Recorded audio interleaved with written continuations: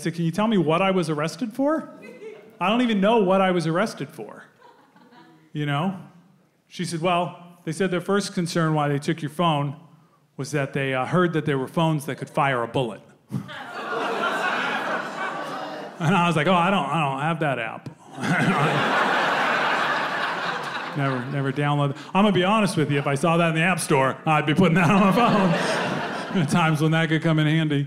But no, I don't have that. I said, okay, so that's why they took my phone.